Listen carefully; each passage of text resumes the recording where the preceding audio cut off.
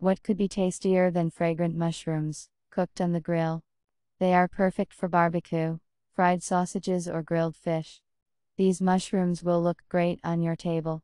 Put the mushrooms in a bowl, and fill them with cold water.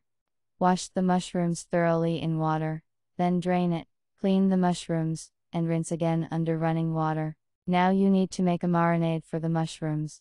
To do this, mix olive oil, dry ground garlic, and a mixture of aromatic spices in a small bowl. Pour the resulting marinade over the champignons, mix everything thoroughly, and put them in the cold for half an hour.